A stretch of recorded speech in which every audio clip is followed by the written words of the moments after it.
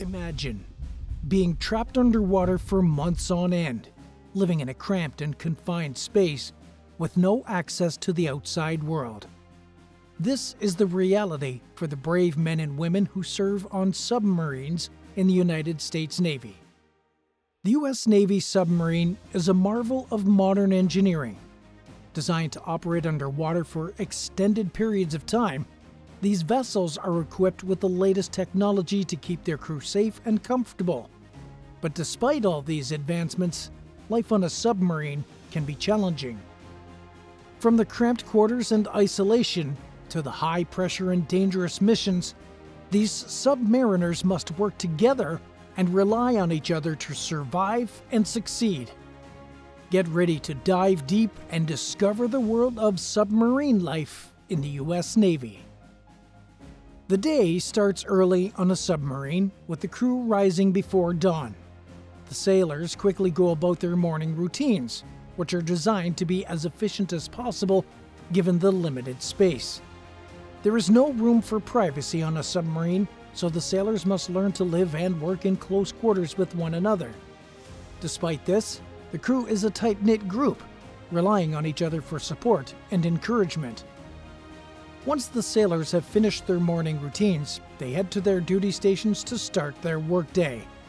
The crew is divided into various departments, each with its own specific responsibilities. Some sailors work in the engine room, keeping the submarine's powerful engines running smoothly. Others work in the control room, monitoring the ship's systems and communicating with the surface. Still others work in the sonar room, listening for any signs of danger. What does the morning routine deep underwater look like, and where do they get their breakfast?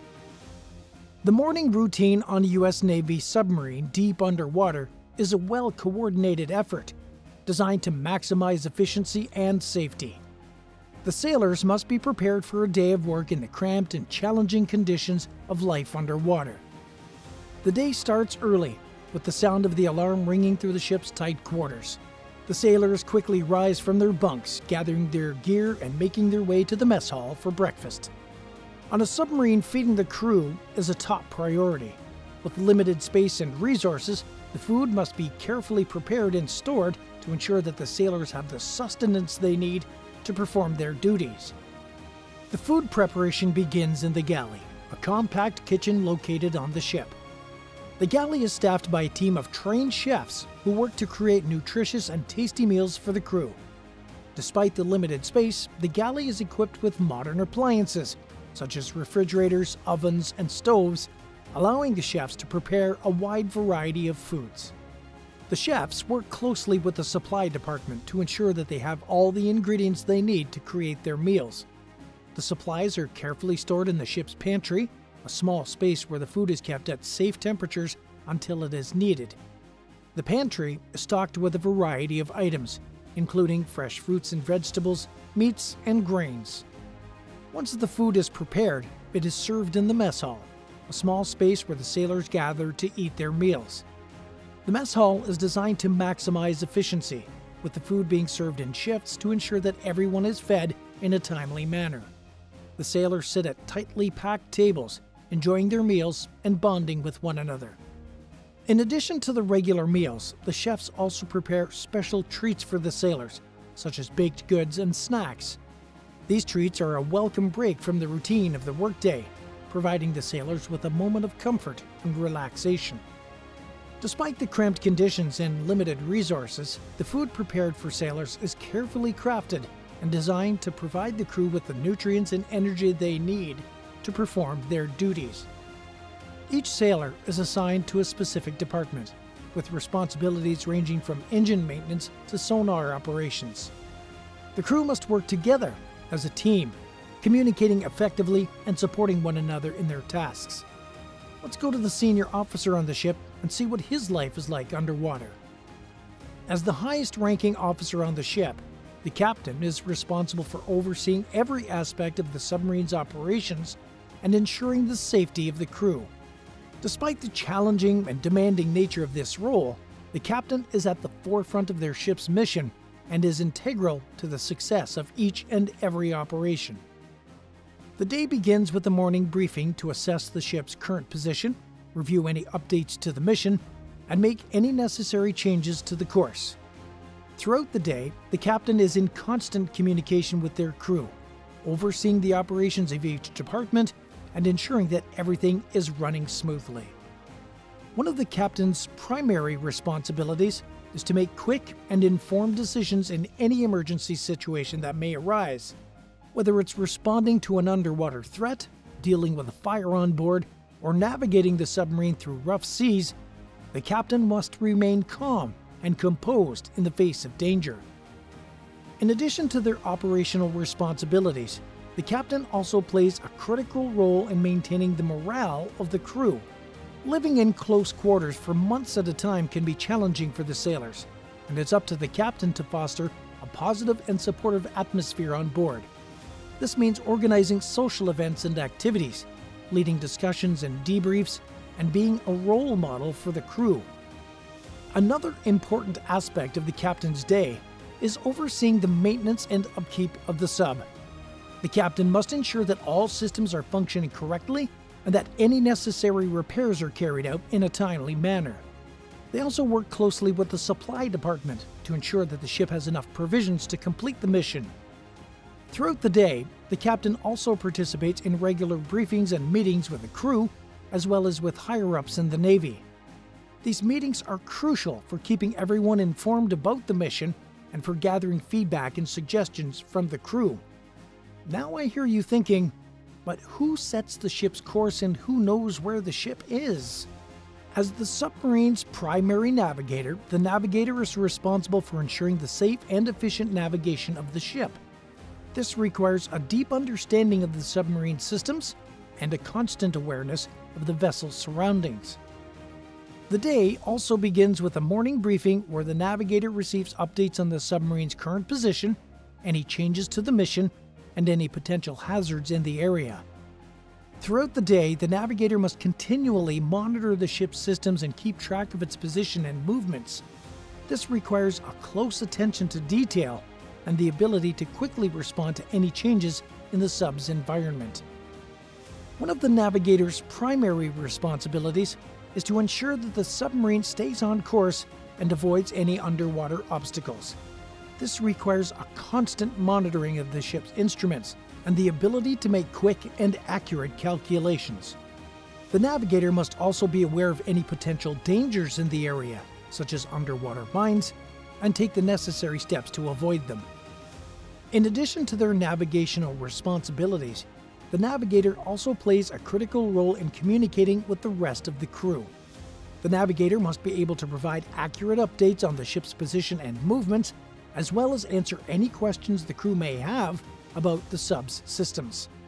The navigator also participates in regular briefings and meetings with the crew and higher-ups in the Navy. Another important aspect of the navigator's day is the maintenance and upkeep of the submarine's navigation systems. The navigator must ensure that all systems are functioning correctly and that any necessary repairs are carried out in a timely manner. This requires a deep understanding of the submarine's technology and the ability to troubleshoot and fix any issues that may arise.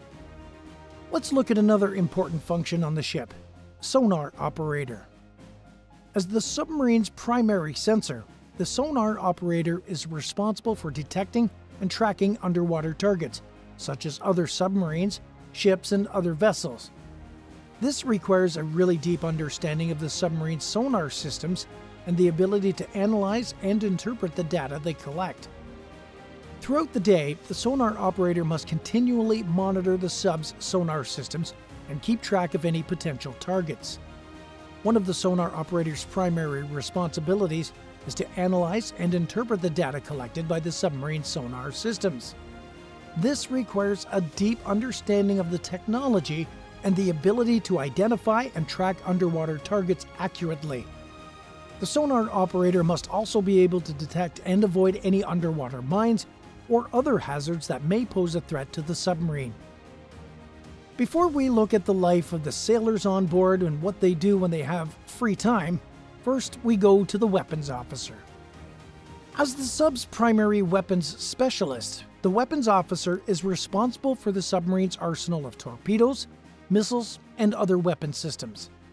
Throughout the day, the weapons officer must be constantly vigilant and making sure that the sub's weapons are ready for use at all times. One of the weapons officer's primary responsibilities is to develop and implement weapon strategies and plans. The weapons officer has to ensure that all the systems are functioning properly and any necessary repairs are carried out quickly. What do sailors do when they have free time? While sailors aboard a submarine have limited free time, they do have a variety of options for entertainment and relaxation. You might not expect it, but there are facilities aboard a submarine such as a small gym. Physical activity is important for sailors to stay healthy, so many subs have a small gym or exercise equipment on board. Sailors can work out, play sports, or engage in other physical activities to stay in shape. Luxury facilities aboard a US Navy sub is limited due to the cramped and confined nature of sub life. The primary focus is on providing necessities for the crew, such as food, shelter, and basic comfort. But there is also a library and a recreation room aboard. During their free time, they can also go to their beds to relax and sleep. But where do sailors sleep? The sleeping quarters on a sub are cramped and compact, with bunk beds arranged in tight rows. Sailors are assigned a specific bunk and locker, which they can use to store their personal belongings. The bunks are stacked 3 high, and sailors have just enough space to sit up in bed. Despite the close quarters, sailors are provided with a certain degree of privacy. Each bunk is equipped with curtains that can be closed to block out light and noise. The sleeping quarters are designed to be as quiet as possible. Sailors need to get adequate rest to perform their duties effectively. Quiet hours are strictly enforced, and sailors are expected to be respectful of their fellow crew members who are trying to sleep. The submarine is designed to minimize noise, with sound-deadening materials and insulation used to reduce the transmission of noise from one compartment to another. Despite this, the noise of the submarine's machinery and the sound of the ocean can still be heard, so sailors are provided with earplugs to help them sleep. Because sailors live and work on board, food is one of the most important things that must be on board. But how are supplies replenished when they're deep underwater on a mission? Supplies on a submarine are replenished through a process known as at-sea replenishment. This involves a supply ship rendezvousing with the submarine while both vessels are underway, allowing the submarine to take on new supplies without having to return to port. The supply ship is equipped with cranes and other equipment that are used to transfer food, water, fuel, and other supplies to the submarine. The process is coordinated between the crew of both vessels and requires precise timing and skill to ensure that the supplies are transferred safely and efficiently. The work is hard and the hours are long, but the sailors are highly trained and well equipped to handle the challenges of life on a submarine. They're constantly on the lookout for potential dangers, such as enemy ships or underwater mines. They must also be prepared for emergencies, such as fires or floods. The sailors are trained to handle these situations with calmness and efficiency, working together as a team to keep the ship and its crew safe. What happens during a fire or flooding on a submarine? In the event of a flooding, water can quickly fill the sub's compartments, causing loss of buoyancy and potentially sinking the vessel. The crew must act quickly to seal off affected areas and pump out the water to prevent further damage. Additionally, they must ensure that the submarine's nuclear reactor is protected from the flooding and that the radiation levels are safe for the crew. After a flooding on a nuclear submarine, the crew must act quickly to pump out the water and prevent the sub from sinking. They use a variety of pumps and equipment to remove the water from the flooded compartments. One common method is to use submersible pumps, which are electric pumps that can be submerged in water to remove it. These pumps can be portable, allowing them to be moved to different locations as needed, and they can also be connected to hoses to pump the water out of the submarine. Another method is to use bilge pumps, which are pumps that are specifically designed to remove water from the bottom of the submarine. These pumps are typically located in the lowest parts of the submarine, where water is most likely to collect. They can be powered by electricity or by manual operation, depending on the design of the submarine. In addition, the crew can use emergency pumps, which are pumps that are specifically designed to be used in emergency situations like flooding. These pumps are located in strategic places in the sub and can be activated quickly to pump out water. Overall, the crew will use a combination of these methods, depending on the specific situation and the location of the flooding. It's important to note that the crew will have to act quickly to pump the water out before it causes significant damage to the sub's systems and integrity. The nuclear reactor on a submarine must be protected from flooding for several reasons. The first being safety. A flooded nuclear reactor can cause damage to the fuel rods and the cooling systems, which can lead to a loss of coolant accident and potentially a nuclear meltdown. This can release radioactive materials and cause harm to the crew and the environment. The second reason being power. The reactor is the source of power for the submarine. If the reactor becomes flooded and loses coolant, the sub will lose propulsion and electrical power, making it difficult to control and surface. The third being containment. The reactor on a submarine is designed to be contained in a sealed compartment called the reactor compartment, which is designed to prevent radioactive materials from escaping in the event of an accident. Flooding can compromise the integrity of this compartment and allow radioactive materials to escape. Fourth is an emergency plan. Nuclear subs have emergency plans in place in case of a flooding event that specifically addresses the protection of the reactor. This includes emergency procedures such as shutting down the reactor and isolating the flooded compartments to prevent the flooding from reaching the reactor compartment. And the fifth being radiation. Flooding can lead to increased levels of radiation in the affected compartments, which can be dangerous for the crew. It's important to keep the flooding from reaching the reactor to avoid exposing the crew to harmful levels of radiation. In summary, protecting the nuclear reactor from flooding is crucial to prevent a nuclear accident, maintain power and propulsion, contain radioactive materials, and protect the crew's safety. Similarly, a fire on a nuclear submarine can be a serious and potentially catastrophic event. Fires can be caused by a variety of factors, such as electrical malfunctions or human error. The crew must act quickly to extinguish the flames and ventilate the affected areas to clear out smoke and toxic gases. They must also ensure that the sub's nuclear reactor is protected from the fire and that the radiation levels are safe for the crew. Both situations can pose significant hazards to the crew and the sub's nuclear reactor and require immediate and coordinated action to minimize the damage and protect the safety of the crew. After a fire, the air can become contaminated with a variety of harmful substances, such as smoke, toxic gases, and particulate matter. The concentration and composition of these contaminants can vary depending on the materials that were burning and the conditions of the fire, but in general, the air after a fire can be extremely hazardous and should be avoided if possible. The crew of the submarine should use protective equipment, such as self-contained breathing apparatus, to avoid inhaling the harmful air, like an EAB system.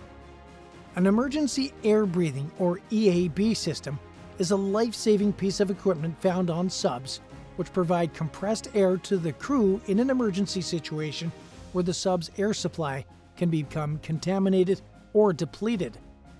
Proper ventilation is crucial to clear the air of these harmful substances, so the submarine's crew must take measures to ventilate the affected areas, such as by opening hatches and using fans to push the contaminated air out of the submarine and bring in fresh air. Ventilation on a submerged nuclear submarine can be a challenging task, as the submarine is sealed off from the outside environment and is not able to open hatches or windows to let fresh air in. One way a submarine can ventilate is by using mechanical ventilation systems, which uses fans and ducts to circulate the air within the submarine.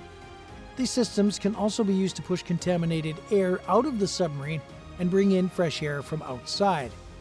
However, this will only be possible if the submarine is near the surface or has a snorkel system installed. The sub can be submerged for weeks or even months at a time, with no contact from the outside world. The crew must rely on each other for companionship and support, and the pressure of being in close quarters for such a long time can be intense. The isolation can also make it difficult to keep up with family and friends, and the constant confinement can lead to feelings of claustrophobia. The sub can also be a noisy environment, with the constant hum of the engines and the sound of rushing water past the hull. The noise can be overwhelming and make it difficult to sleep, which can lead to fatigue and irritability. The crew must also deal with the constant vibration of the vessel, which can make it difficult to keep things organized and tidy. The U.S. Navy sub is a unique and challenging environment, but the sailors who serve on these vessels are some of the most dedicated and skilled in the Navy. They're willing to sacrifice their comfort and privacy for the sake of their country, and they do so with courage and dedication. The challenges of living in a confined space underwater are many, but the sense of camaraderie and the pride of serving one's country make it all worth it. Finally, after months at sea, the sub surfaces, and the crew is able to see the sun and breathe fresh air once again. They receive a hero's welcome as they return to their home port, proud of their accomplishments and the sacrifices they've made to serve their country. Life on a sub can be challenging, but for the crew of the U.S. Navy, it's all worth it. Show your respect for these men and women by liking this video and thanking them for their service. Could you live underwater for months to defend the country? Let us know your thoughts in the comments. Don't forget to subscribe to this channel and ring the bell so you don't miss anything. Thanks for watching, and I'll see you in the next one.